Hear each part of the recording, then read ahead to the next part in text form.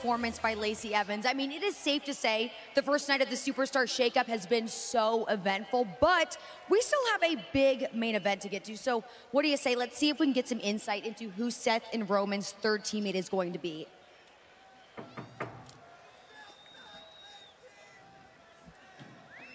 Gentlemen, hey.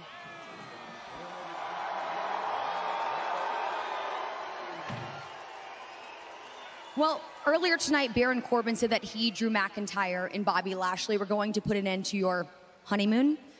Do you think that your third partner can prevent that from happening? Ooh, that third partner. Chuck, you really want to know who that third partner is, don't you? You really want to know? You want to know who the third man is? No. You gotta wait like everybody else. You know what? All right. You know what? You do gotta wait like everybody else. And look, I heard what those boys said earlier. And I gotta tell you, they're right. They're right. This is the honeymoon phase. Life's good.